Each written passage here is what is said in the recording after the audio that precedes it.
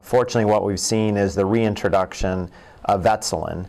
Vetsulin was the Intervet sharing plow product, which was the porcine-derived insulin available for use both in dogs and cats.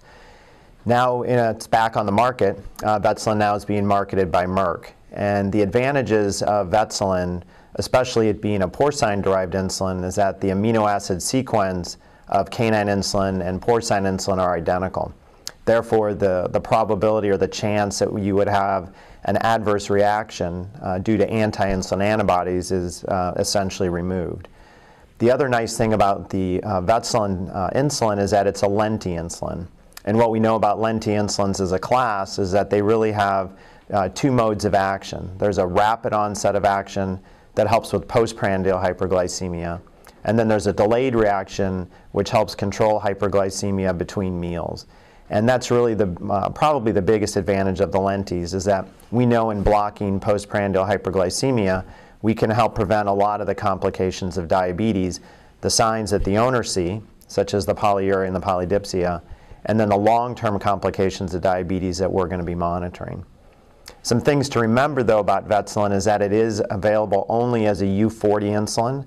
Therefore, we have to make sure that we dispense U40 insulin syringes, and anytime an owner needs new syringes, that they're always getting a U40 syringe. And one of the changes that veterinarians will probably notice on the packaging for Vetsulin is that now it'll say on there that the insulin needs to be shaken.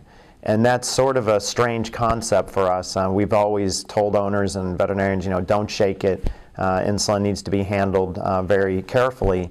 But this product, because of its mechanism of action and how it's manufactured, it does need to be shaken well in order to get dispersal of the insulin throughout the bottle. So that'll be a new concept, and that'll be emphasized on the package insert from Merck.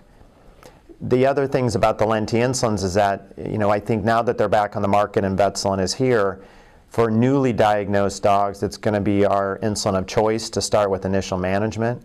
And then if we don't get good glycemic control for whatever reason, then we're going to move on to other types of insulins.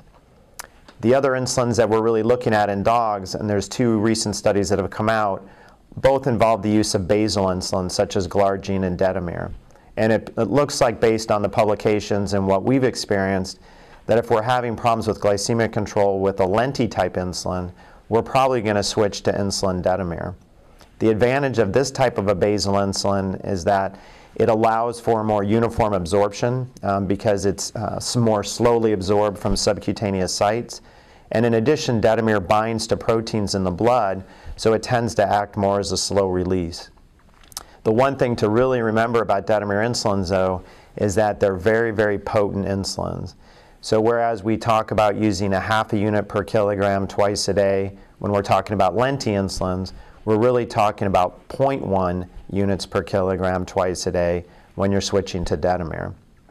The other type of insulin that we'll use fairly commonly in dogs are the NPH class of insulins.